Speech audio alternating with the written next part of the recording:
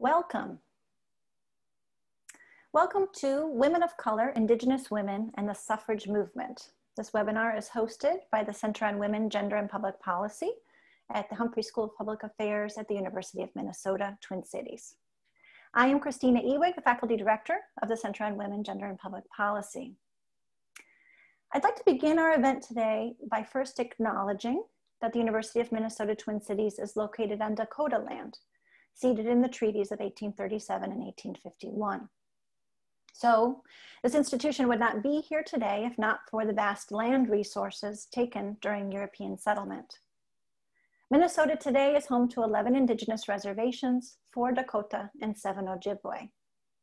And not far from where the university stands, the Minnesota River meets the Mississippi River in a place called Bedote. Bedote is significant as a place of confluence. And we also see in the university's history a confluence between its participation in settler colonialism and its relationship to slavery. It's been uncovered recently that in its early years, the university only survived due to the financial support provided by South Carolina slave owner and former governor William Aiken Jr. So I wanted to begin this event with a simple traditional land acknowledgement. And when I began to put these words to paper, I realized that the university was born almost simultaneously with the suffrage movement, when you think about the fact that the Declaration of Sentiments was signed in 1848. And so that put sort of a new perspective in my mind with regard to the political context in which the suffrage movement was born. It was a context of violence between European settlers and indigenous nations, between whites and African Americans. And over the 70-year history of the movement until the ratification of the 19th Amendment, that context was further complicated by anti-Asian sentiment concretely enacted through immigration and voting restrictions on Chinese Americans. Yet at the same time, it was a period marked by aspiration. But it's still remarkable in so many ways that women of color and Indigenous women chose to participate in this movement alongside white women. The history of their participation is often overlooked. Attention is traditionally focused on white leaders like Elizabeth Cady Stanton or Susan B. Anthony. Think about the new statue that's just been unveiled in Central Park, where Sojourner Truth was an afterthought. So that's why today I'm really thrilled to put the focus on women of color and Indigenous women in the suffrage movement, and to be joined by 2 esteemed historians whose research focuses on women of color, Indigenous women in the suffrage movement and beyond. Now, before I introduce them, I want to thank our co-sponsors, the Department of History and the Department of American Indian Studies. And also to audience members, please note that the chat will be disabled, but you can use the Q&A function to ask your questions to the speakers. This will be a moderated conversation where I will begin the conversation asking Drs. Cahill and Dr. Green about their research, but I will check the Q&A throughout the conversation and do my best to present your questions during the conversation. So now let me move on to introductions. We have joining us from Penn State University, Associate Professor of History, Cathleen Cahill. Dr. Cahill is an award-winning author. Her book, Federal Fathers and Mothers, A Social History of the United States Indian Service, 1869 to 1932, was published by the University of North Carolina Press in 2011, and it won the Labriola Center American Indian National Book Award. But we invited her to join us today because of her forthcoming book, Recasting the Vote, How Women of Color Transformed the Suffrage Movement. You should look out for it later in November. It's also coming out with UNC Press. Recasting the Vote is a collective biography of 6 Indigenous and women of color suffrage activists, including Turtle Mountain Band of Chippewa member and Minnesotan, Marie Bottineau Baldwin. You may have seen Professor Cahill's article with Professor Sarah Deer in the New York Times last month, which focused on Native women in suffrage. Thank you for joining us, Professor Cahill. We are also honored to have another award-winning historian join us, and one that many Minnesotans will be familiar with.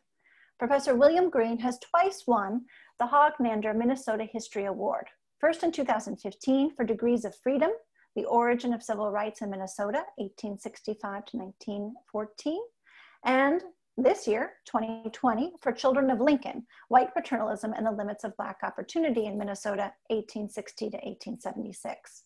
Both of these books are with the University of Minnesota Press. In this last book that I mentioned, Professor Green includes previously little-known African-American leaders, including Sarah Burger Stearns, founder and first president of the Minnesota Women's Suffragist Association. And Professor Green will soon publish a new book on former St. Paul resident and African-American suffrage activist Nellie Francis. Titled Nellie Francis, Fighting for Gender Equality and Racial Justice, this book is due out in January.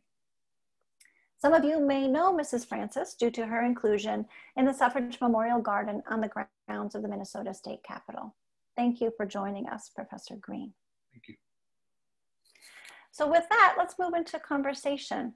And I'd like to start with Professor Cahill. Can you give us a sneak peek at your forthcoming book? Who are the 6 women that you focus on, and why did you choose to focus on these women?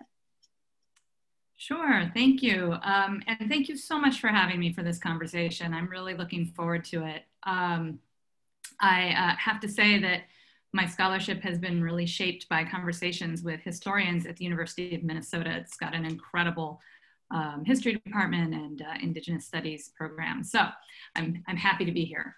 What I thought I'd do is put up this slide that shows the 6 women that I really focus on in the book.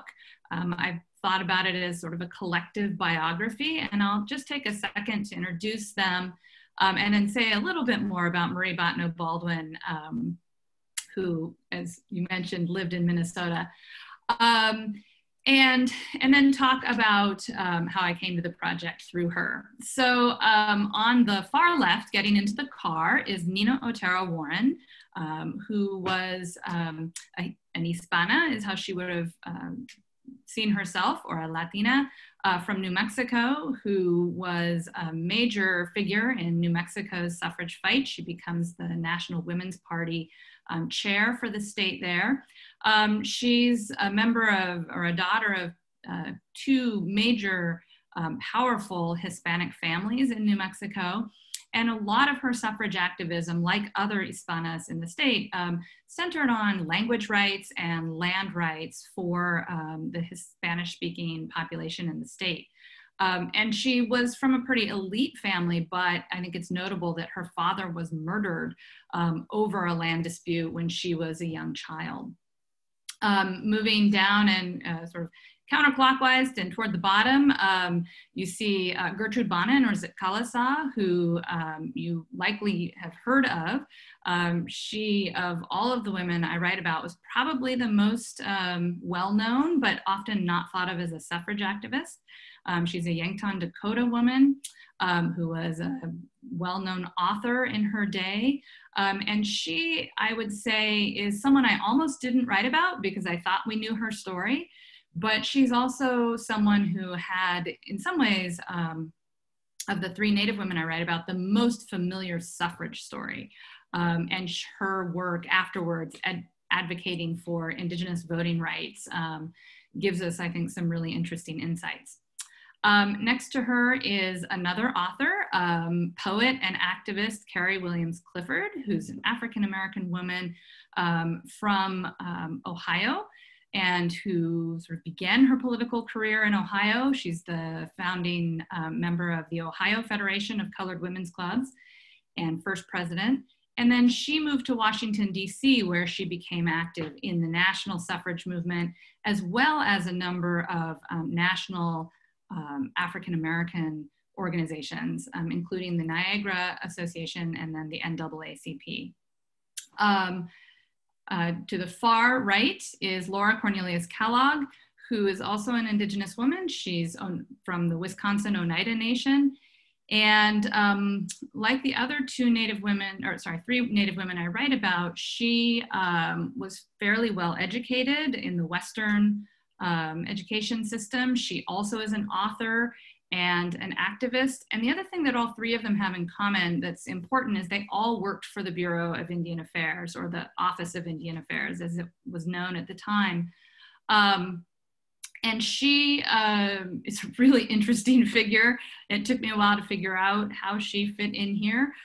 She writes a book in 1920, the year that the 19th Amendment is ratified, called Our Democracy and the American Indian, in which she lays out her political theory about how her nation, the Wisconsin Oneida, it's sort of a blueprint for a future in which they can have maintain their tribal land, have their own government, and maintain a particular kind of relationship with the United States that's one more akin to maybe how states relate to the federal government, but basically advocating for tribal sovereignty at a time where most native governments, the native governments have been, are no longer recognized by the federal government. Native land loss is really probably at its lowest point, and Indigenous peoples across the country are facing really horrible health and poverty related issues. And she, again, has this vision. I think it's not completely an accident that, again, this is coming out in 1920.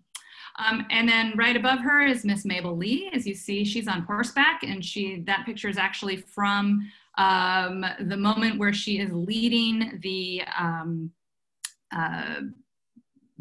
massive suffrage parade in New York City in 1912 down Fifth Avenue. She was asked to be in the front of this procession.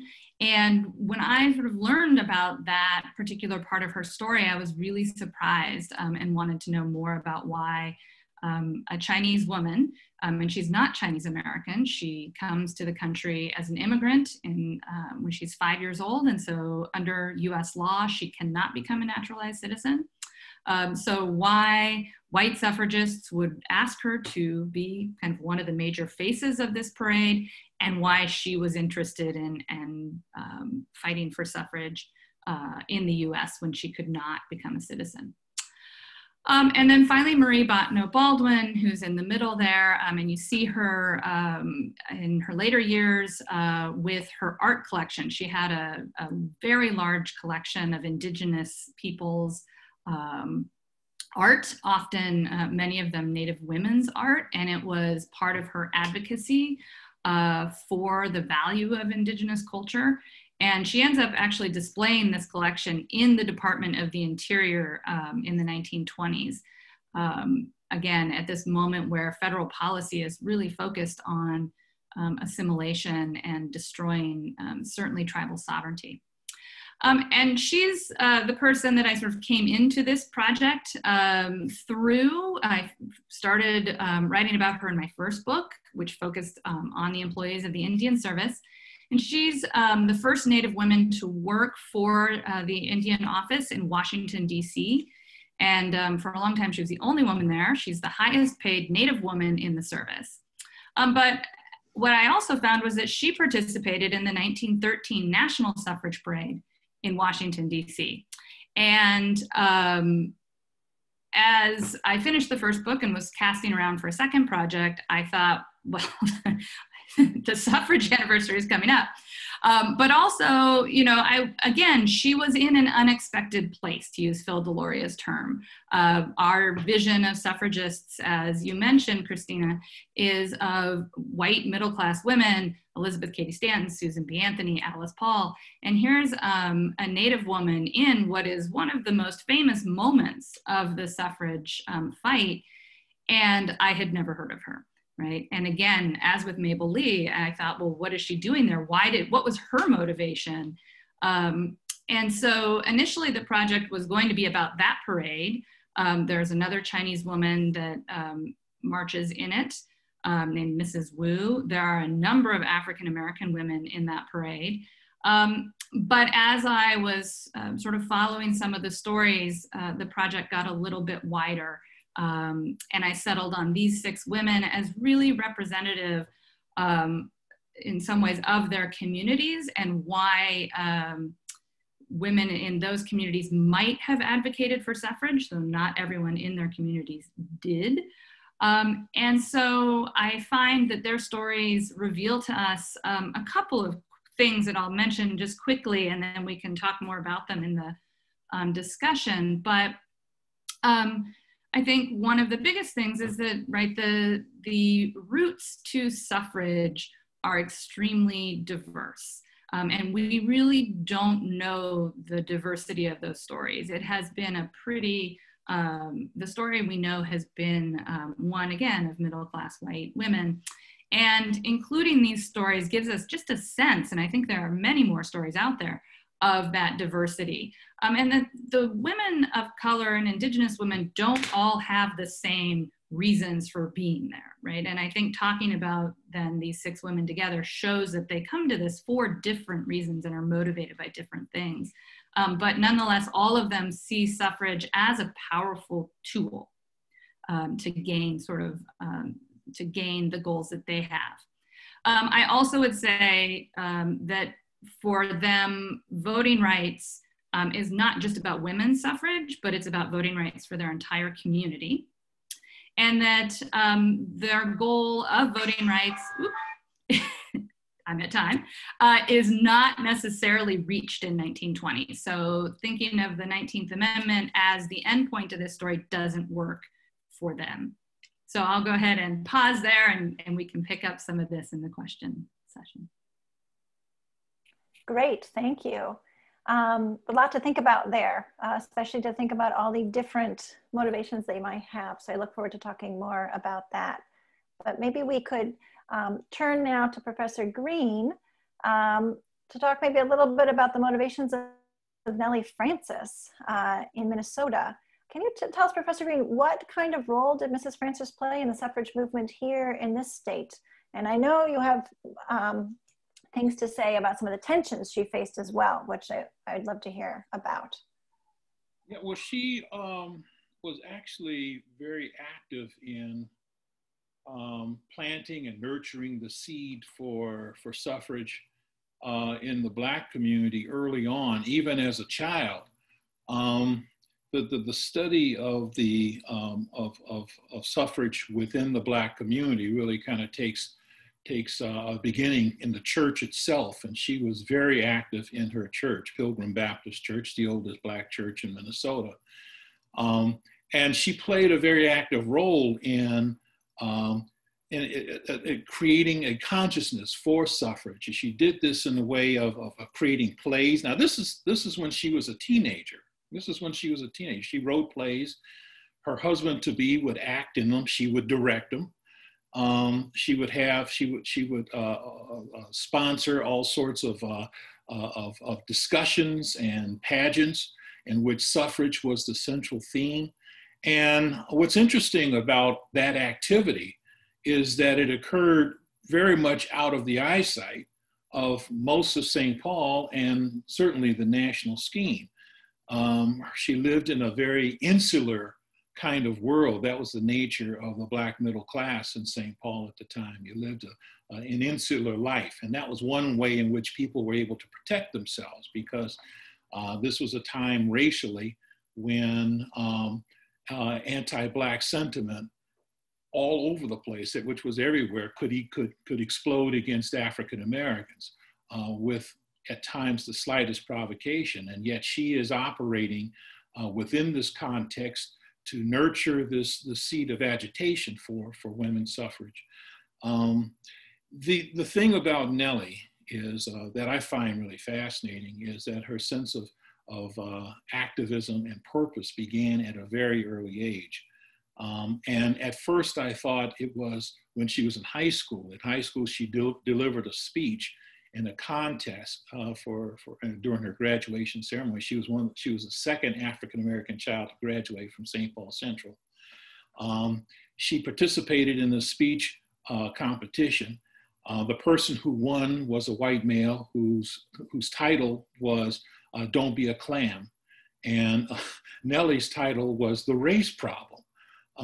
So it's kind of interesting that her sense of commitment to the cause would be so early, and is at a time when the auditorium in which she spoke was packed with white parents. In about 4 years after she delivered that speech, St. Paul would be the site of not one but 2 near lynchings, just within walking distance of the auditorium. And so not only was she well, racially conscious and committed to equality for women. But she was also doing so knowing that, that there was no real security in the community, notwithstanding the sense of Minnesota being progressively or progressive in terms of racial tolerance. She would continue to be active in the movement. And I found that in understanding her, where did this activism come? Who planted the seed? And of course, you have to go to the mothers and the grandmothers. And in Nellie's case, her aunt, Juno Frankie Say Pierce, an amazing name. That was her mother's sister, was the leader of a Black women's organization in Nashville. And she, when the amendment was being debated in Nashville, the leadership, the suffrage leadership, went to Pierce to enlist her services because she was the only person, the only woman of color, let alone African-American woman, who could talk to that community about the need for suffrage. But it goes back even further. Nellie's grandmother, whose name was also Nellie, born a slave, continued to give speeches in Nellie's behalf when Nellie was away on trips. Her grandmother would live to the age of 117, and she's still giving speeches. So Nellie was born with this strain of passion for suffrage. I think that I could talk forever about Nellie, and I know I can't. You're not going to let me do that, unfortunately, and nor should I suppose. But she was a person who, at a young age, was able to meet people like Andrew Carnegie and persuade him to dedicate money to various movements in her church. The success of that effort resulted in her going to Washington, D.C., where she was met at the train by the U.S. Senator of Minnesota and later introduced to President Taft. She had much soon afterwards would be introduced to two other presidents. She was very close to Maggie Washington, the wife of Booker T. Washington, who, in my opinion, Maggie, was far more interesting than her husband. That's my personal bias, I suppose. But this was when Maggie Washington was national president of the association, National Association for Colored Women Clubs. And Maggie basically took Nellie under her wing, so to speak, became a mentor for her. Frances also developed a rapport with a number of other people whose names are very, Nanny Burroughs, for example, Ida Wells. At Nellie's first election as state president of the Federation, she went to Washington for the national conference, and the then president, Mary Church Terrell, told Nellie, "Come with me. We're going to go to Richmond, Virginia." The conference was in Hampton, and the reason was because an African-American teenager had been convicted of murdering her mistress, and she was about to be executed. I believe she would become the first woman to be executed for a crime. And the task that Terrell and Frances were to undertake were to try to persuade the governor to let the young lady go. They failed, but it also gave Nellie a real sense of what was at stake here with regard to women's rights and presence in this particular society. The reason why I came to her, I'd heard of her. I think we have a picture of her too, also an image of her. Could you put that on for me, please? The reason, there she is. The reason why I found her interesting was that not because of her work in suffrage per se, but because of her work in another area. I had heard that she played some role in getting the legislature to make lynching a crime. What I didn't realize in the beginning and would soon learn was that she not only had some role in it, she spearheaded the campaign for that to happen. But as I got into that part of the story, I began to realize its relationship to her suffrage work, which had been unknown for all intents and purposes. She was a person who got very active in the suffrage campaign and became very close to Clara Hewlin, who was the president of the Minnesota Association in the late half of the second decade. And she was very impressive. Hewlin embraced her as a person who would help with the campaign. There hadn't been a lot of contact with the African-American population. Hewlin nor any of her leaders had much contact with the African-American population. And Frances became more or less that bridge to that community. Now, the challenge that Frances faced was in persuading African-American women in St. Paul and in Minnesota to get involved with an interracial organization, because the tensions between African-American women and white suffragists had been very tense, had not really healed at all. As a matter of fact, in her previous efforts to join forces with white women groups, many of her friends in the Black community reprimanded her for that. She went ahead anyway, and as a result, she was ostracized. So Nellie was the kind of person who could go it alone, in effect, if need be. She felt that, especially in a place like Minnesota, where the Black population was so small, it was absolutely critical to form alliances with white groups, because that was the group that had the power, the contacts, and under the right leadership, the sensibility to see the need to integrate their organization. So she became a bridge to the larger organization.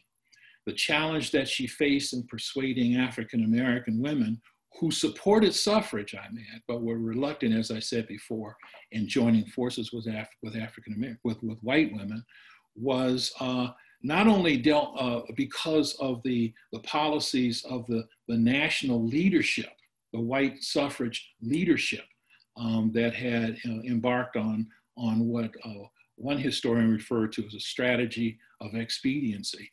But she also had to deal with the very real fact that many of the women she dealt with in the communities had been survivors of Reconstruction.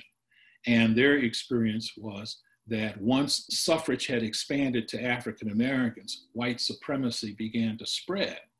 And white supremacy would spread without any kind of confrontation from their white friends. She had to deal with that reality. And of course, when the 19th Amendment is ratified in Minnesota in 1919, months later in Duluth, 3 Black men are lynched, not because of women's suffrage, but in the minds of many of the African Americans who survived Reconstruction, there had to be some sort of connection.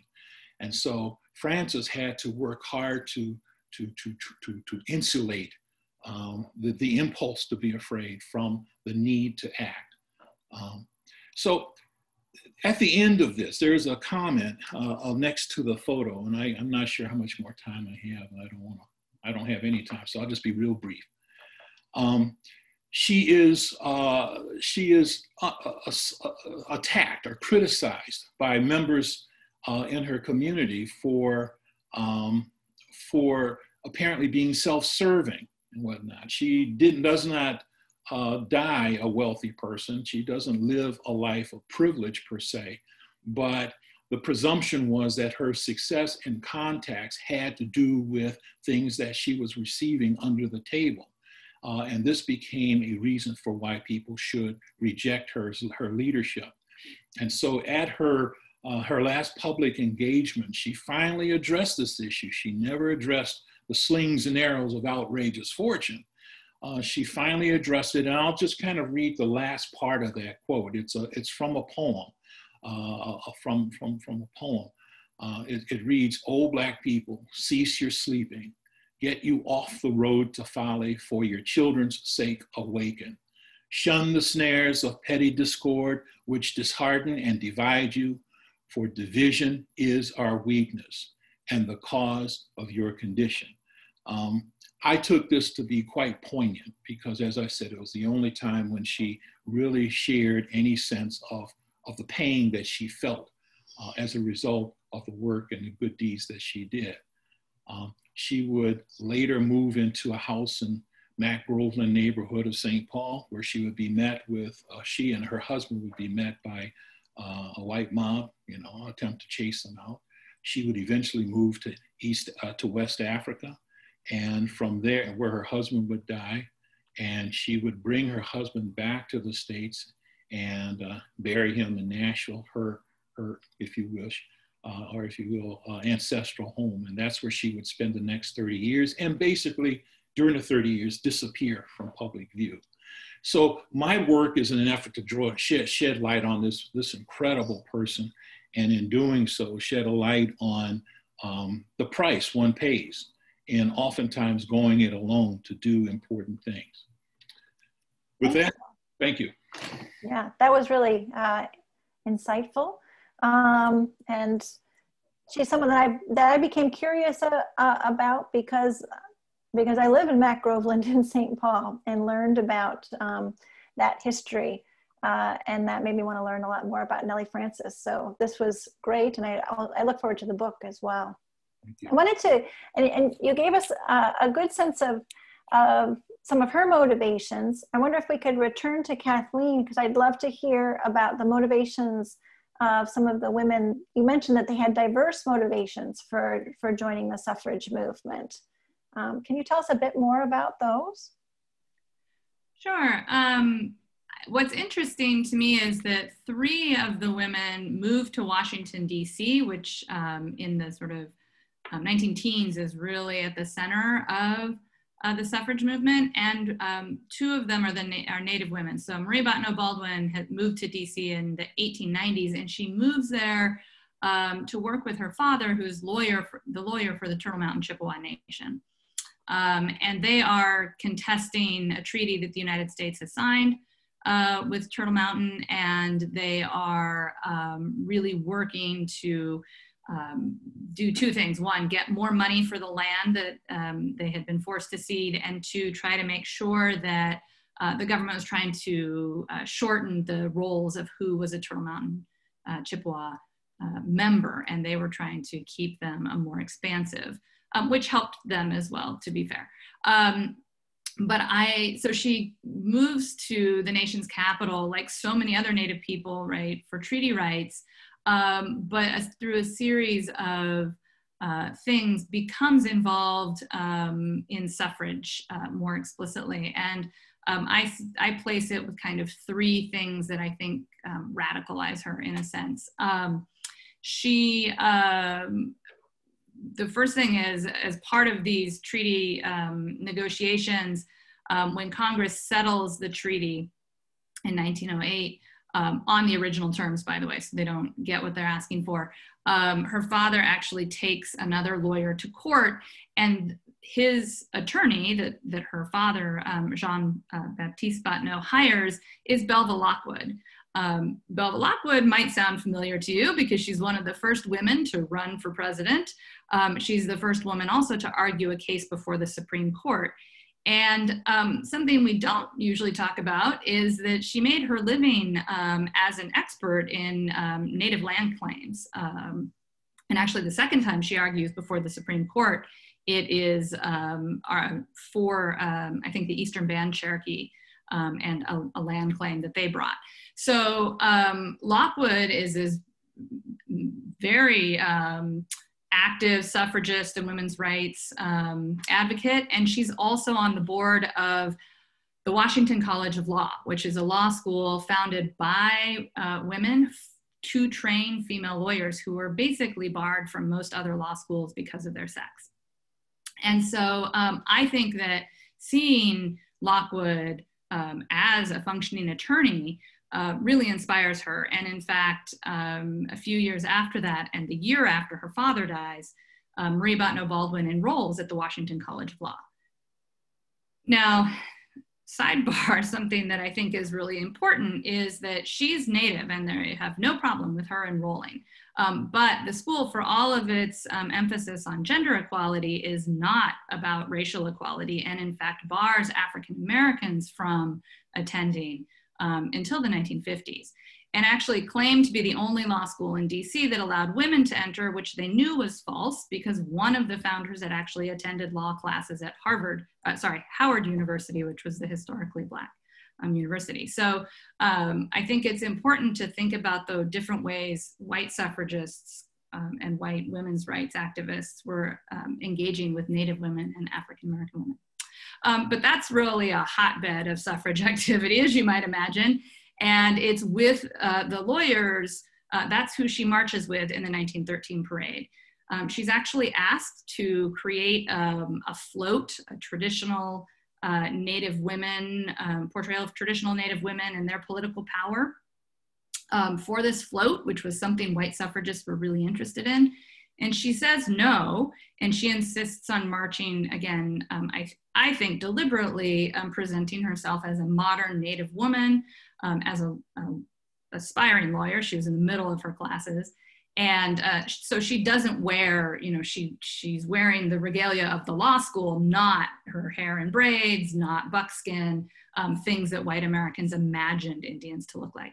And then the third thing, just very quickly, is also in Washington, D.C., she's part of the group that founds the Society of American Indians, which was an organization founded by and for Native people to serve as similar to the NAACP, sort of an advocacy group for Indigenous people to counter stereotypes and to push for legislation. And one of the things that that group really advocates for is Indian citizenship and rights for Native people, many of whom are legally considered wards of the federal government. So all of those things sort of happen within a couple of years of each other, and really, she's 42 at the time she goes to law school. And it really politicizes her in different ways. And she becomes very active, particularly in the suffrage movement and the Society of American Indians. Well, this is really, it's interesting because if she when suffrage was gained, she still would have been considered a ward of the state as a native woman, right? Well, and she lived in Washington, D.C., so she did not have suffrage rights there either. That's true too. Yeah. It's for all three of the women, it's a little hard to tell. Laura Cornelius Kellogg is listed as a citizen in the Indian census schedule, and so Marie Botno-Baldwin actually addresses this. She writes a master's thesis. She continues with her law career, and she gets a master's, and her thesis is, the title is something to the effect of, clarifying the legal status of the American Indian. And she writes about how confusing the citizenship status is, and that it can change depending on where you live, which state you're in, crossing these geographic boundaries of reservation line, state line, can change it completely. And it is a moment that one historian, Tom Holm, calls, right, a great confusion in Indian affairs. Everybody's confused about who has citizenship and who doesn't and what that means. Interesting. So you also write about Carrie Williams Clifford in Ohio, and I want to ask both you and Bill. You both look at African American women that are organizing in northern states.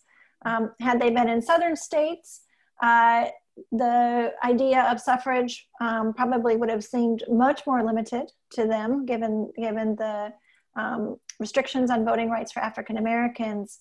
But can the two of you talk more about what did it mean to be an African-American woman activist for suffrage in a northern state, and how might Minnesota and Ohio have compared? Well, in Minnesota, the population was very, very small. And the power dynamic, racial power dynamic, was very different than not just the North and the South, where the population was much larger, but the population between Minnesota and Ohio. I think there was a greater, and Kathleen can speak better to this than I can, but I would imagine that the political dynamic was much more, is much more felt, at least, from peoples of color in Ohio, I would imagine. In Minnesota, there was a different kind of relationship between people of color, well, specifically African Americans and white people of leadership. Generally speaking, the notion of racial tolerance came from many of the policy and opinion makers of the state, but it didn't necessarily translate to the every person walking the street. So you could find, for example, the governor of Minnesota, Gus Van Sant. He was the first governor, becoming president of the NAACP. You could find a situation where Francis will walk the halls of the legislature and succeed in persuading virtually every legislator in both the House and in the Senate to support an anti-lynching law. But that's in part because of her alliance with the suffrage movement.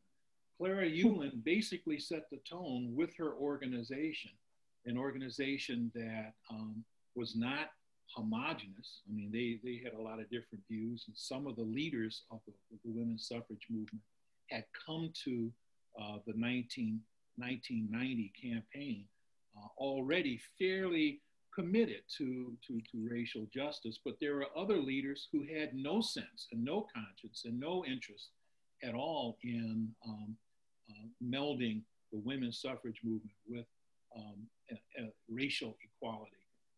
And I'll give you an example of the nature of that dynamic. In 1915, Birth of a Nation, the infamous movie that celebrates the rise of the Klan and the end of Reconstruction, and with using some of the most vile imagery, racial imagery, that you could imagine, the Klan and all of this. That's the film to see. When it comes to Minnesota, when it comes specifically to St. Paul and Minneapolis, you can't get a ticket. People are hungering to see this film. Superintendent of Minneapolis schools even considers it a learning experience. In St. Paul, on the other hand, the city council bans the showing of it, and that's because Frances and her husband played a key role in persuading the city council to enact an ordinance that would keep it from coming out. A year later, and being shown in St. Paul theaters. So St. Paul residents who wanted to see the film had to go to Minneapolis, in other words, to see it. But in 1916, the suffrage group chapter in Albert Lee, a town in southern Minnesota, in an effort to draw more people into the fold, provided as a promotional tour a free showing of Birth of a Nation. So they used the imagery of Birth of a Nation to encourage people to join the suffrage movement. Does this mean that the organizers were intending to foment any kind of racial strife against African Americans? I don't think so, but I do think it is an example of just how insensitive that many of the activists of the time were, that they didn't make the connection between the volatility of a community that could be susceptible to the type of violence that you see in other parts of the country, and the impact that it had on its Black sisters and brothers. So there's this kind of weird consciousness of people who are not intending to be racist, but can't really help themselves. It's in the atmosphere. It's benign. You can't take it seriously, is the attitude that a lot of leaders have. And Frances has to deal with that kind of blindness in a way that doesn't get in the way of the politics and the organizing of the larger movement. So she spends a lot of time basically looking the other way for the larger good. you know, she accepts the class consciousness of Clara Eumann. She doesn't really accept it, but she doesn't challenge it, because the bottom line is keeping the organization together to get this amendment ratified. And Clara Eumann, in turn, you know, sends her lieutenants and strategists to help with the anti-lynching campaign. There's a symbiotic relationship, but the price is to ignore the slings and arrows of outrageous fortune, to use that phrase again, of people who are racially insensitive. So I think that's one thing that makes the Minnesota experience unique. I don't know that that was as much a case in Ohio, and that certainly was not an issue in the South. So I am finding her story just so interesting, Bill, and I look forward to your book. I wonder if she and Carrie Williams Clifford knew each other. They both, right, were interested in poetry and performance, and used it politically. I will say, so Clifford is somewhat active in Ohio politics, but she too becomes much more active in suffrage when she moves to Washington, D.C. But her husband had served in the Ohio State legislature twice. And so he gets an appointment, a kind of a patronage position in the Treasury Department in Washington, which is why they moved. So he's very active in the Republican Party and recognized as sort of a power player. The way they describe him always is his is the vote that makes Mark Hanna the senator from Ohio. So he's got these political connections. And she is in the Republican Women's Auxiliary in Ohio. But her politics in that state really are around, again, the women's clubs and organizing the women's clubs, and kind of more of the social housekeeping work that women were often seen as particularly suited to doing, you know, work that might help women and children, kindergartens. And her passion is literature, and she starts a literary club. But it's in Washington when she, where I first see at least the evidence of her in the suffrage fight. And Washington, of course, is a place where the movement for the national amendment, as opposed to a state-by-state suffrage legislation, was happening. And she's right in the middle of that. And race, of course, is playing such a huge role. The white suffragists, particularly Alice Paul, whose National Women's Party is headquartered there, are very concerned about the race issue, which she sees as different from the issue of sex equality, and wants to sort of keep Black women from participating because she doesn't want to scare off Southern votes for suffrage.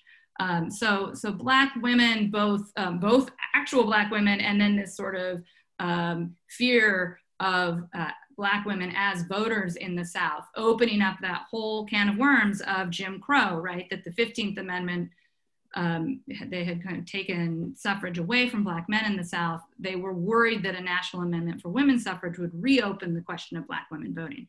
So Clifford's right in the middle of those conversations. And I think, like Bill was saying, in Minnesota, is very much the case for her too, that she sees suffrage as something to combat the real violence that the Black community faced, particularly lynching, the Jim Crow car, and she had taken a trip to Atlanta in 1906, and she had seen Ohio as, right, a place where there was a lot of opportunity for African Americans. She's actually kind of in the Booker T. Washington camp for a while, and this trip to Atlanta just seems to shock her. The sort of violence that she clearly witnessed, and becomes, again, I see her politics become much more radical, and she's very outspoken about, again, those violences against her community and why suffrage is so important. What year was that again that she took the trip? 1906. So it's right before the Atlanta massacre, in which, right, the middle-class African-American neighborhood is really attacked and destroyed. And she writes a poem. One of her more famous poems is called Atlanta something, and it's about this, about the massacre. And people that she knew, one of the newspaper editors she'd met was run out of Atlanta and moved to Chicago. And she's very, very personally sort of struck by all of that. So Kathleen, Atlanta shame. Sorry, Atlanta shame. Yeah. Perfect. Okay. So you had said a bit in your opening comments, Kathleen, that perhaps a focus on the 19th Amendment is not the appropriate focus when we think about women of color and Indigenous women.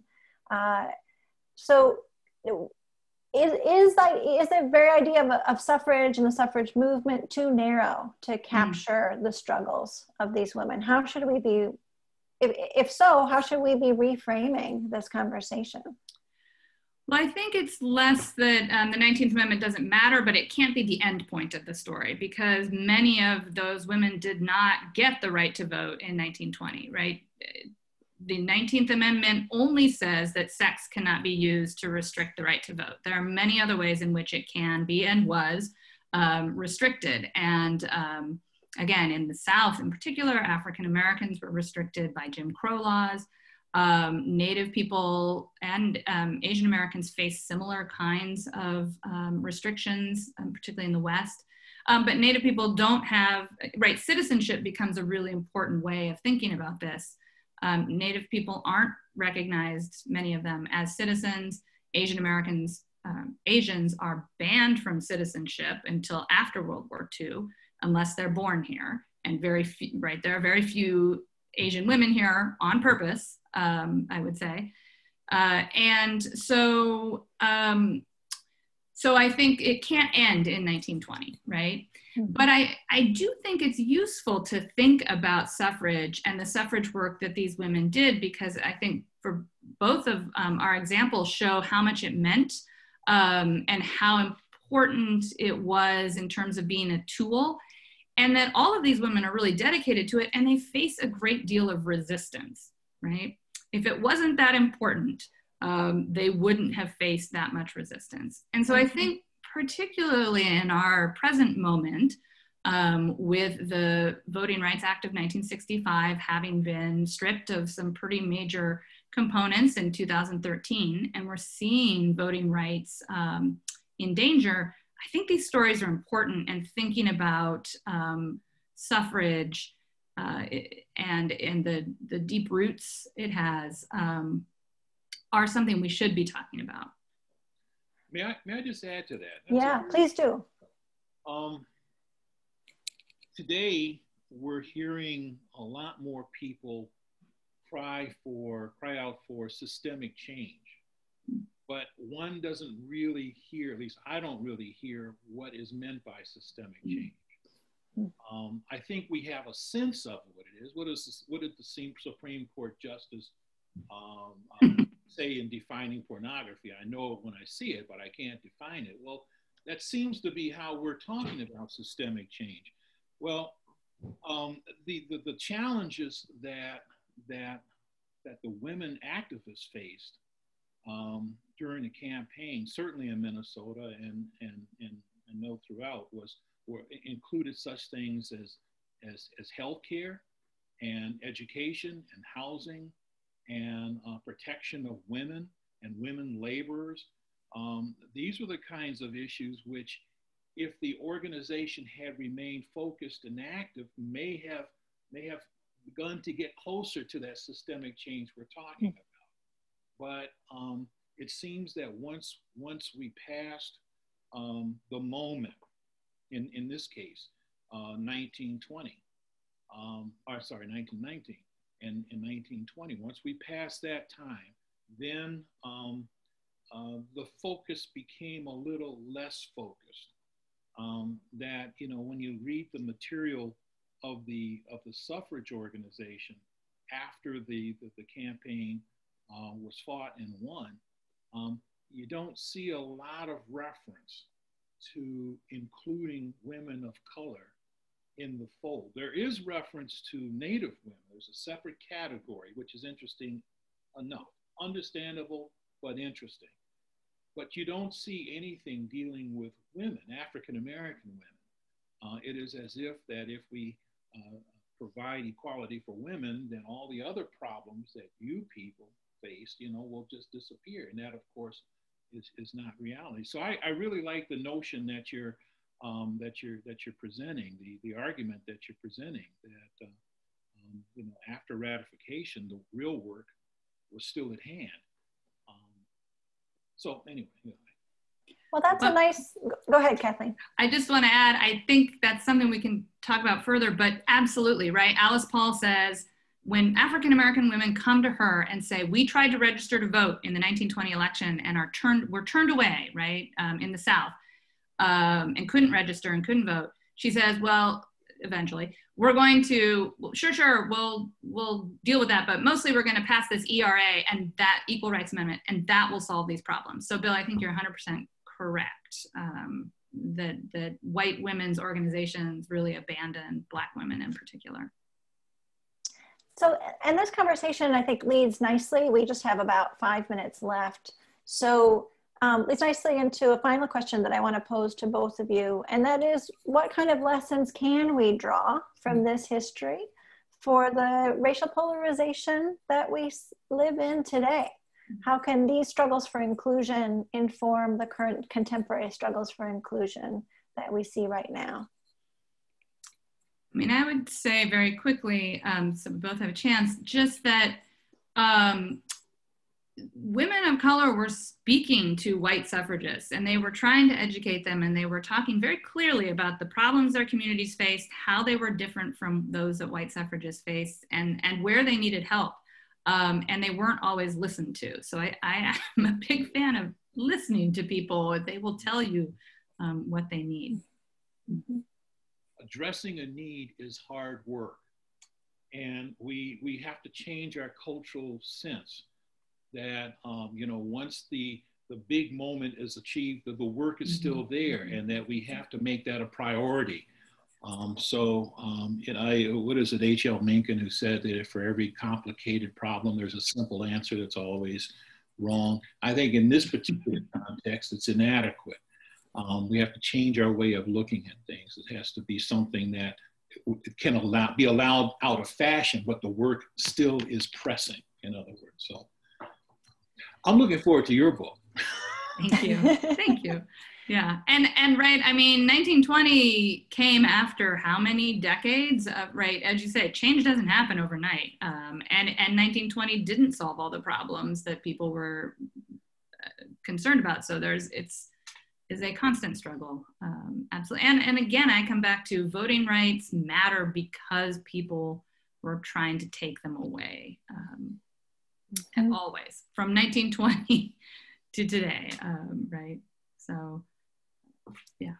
Yeah, so a lot of parallels between then and now, some lessons to be learned from then and now, some lessons that we're still struggling to learn, to listen, being one, but the importance of suffrage